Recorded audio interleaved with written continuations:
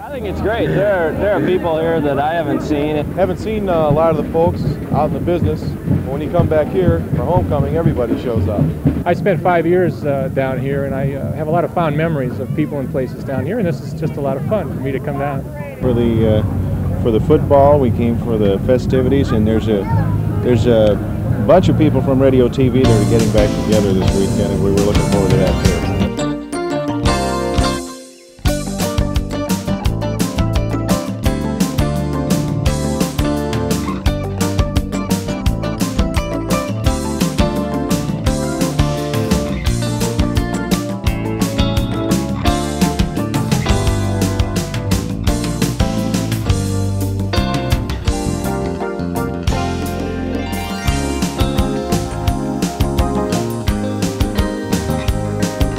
Asked about whether to work in a large market first or a smaller market, and if it's easy or hard to break into a large market. And there are a couple different theories. I have a couple different theories about that. One is that you can start out in a smaller market, as I did. I went to work at a radio station in Ann Arbor, Michigan, and you can get all kinds of great experience. Translating that and transferring that experience to a larger market is in some situations not transferable if you're talking about a union city. I guess that's my lecture to you. Get as much experience in every area down here that you possibly can, because for me that was the answer. I walked in there and I was asked whether or not I was an experienced cameraman, and I said sure. It wasn't true. That's why he's a lawyer today. Most people come in and don't treat a sales interview when they're applying for a job. They don't treat it the same way they would trying to sell a client on spots or anything else, and that's really how they should do with themselves as the person. It's worked best that way. And I got back, about a week later, I got back 7 envelopes with different TV stations. In fact, I should have brought them with me. I have close to 140 responses telling me there are no jobs out there. And about 4 months ago, I got one back. I just want you to realize there's a whole field out, communications. Our business is in general communications, but there are a ton of SIU graduates in Chicago who are either part of or running corporate communications departments for Fortune 500 companies. The issue at hand probably for you now is to just explore that question between now and the time you get out. And then, having explored that, you'll know what you want to do. Now, I think the best thing for anybody to do is go directly to your dream.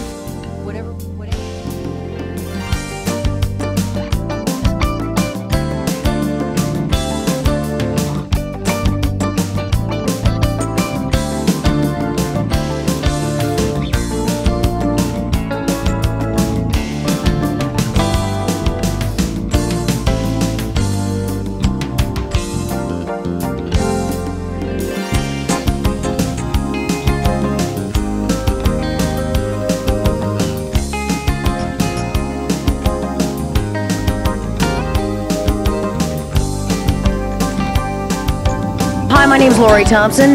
This is Dan Katz. He's a happening guy. He does have kind of a retro haircut, and that's one of the things we admire about him. Dan, what have you been doing lately since you became a distinguished alumni, not merely a student, working too many hours a day and missing too many classes here at SIU? I've been perfecting the retro haircut.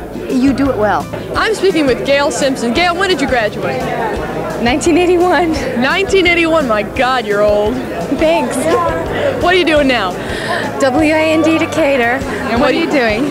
I'm a reporter at Channel 4 in Nashville, Tennessee. I can tell. Can I call you Lori, or can I call you Tony, or what can I call you? I think you can call me anything you like. Just don't call me late to the buffet table or the party.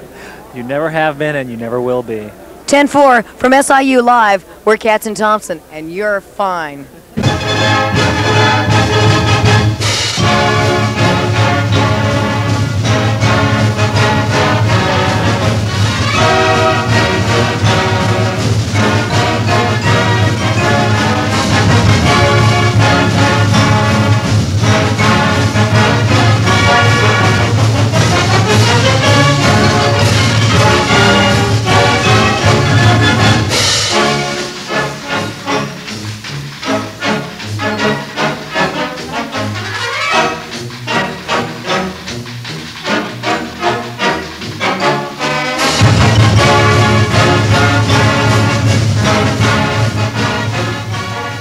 My brother is now a student down here, so we came to visit him. And our nephew is a student. And our nephew is a student, and we have a professor that was very instrumental in our getting together, whose name was Harlan Mendenhall, who's retired from the university now, and he still lives in Carbondale, so we came to see him also.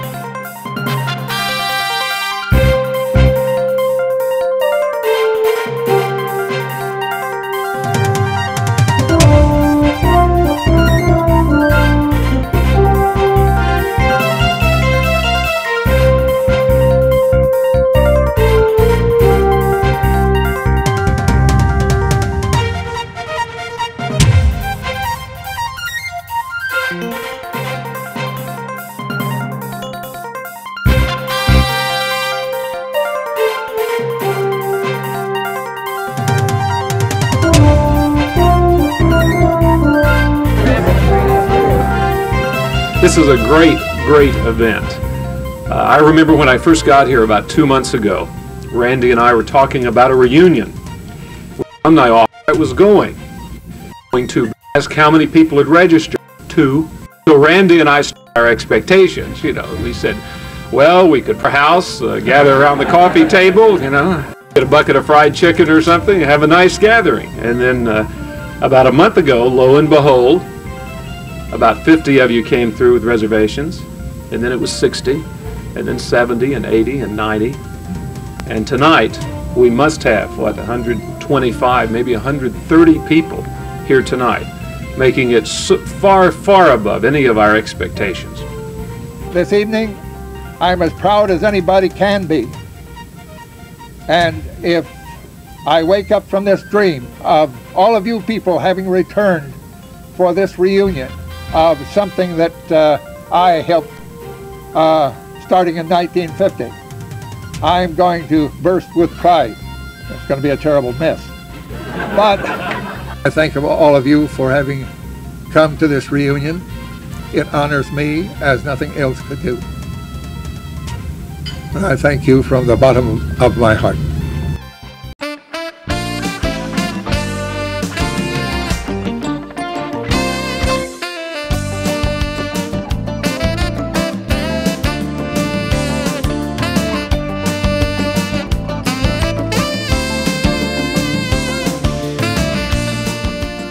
I managed to leave my family behind and become a single college student for one more weekend. So if nothing else, I was young again.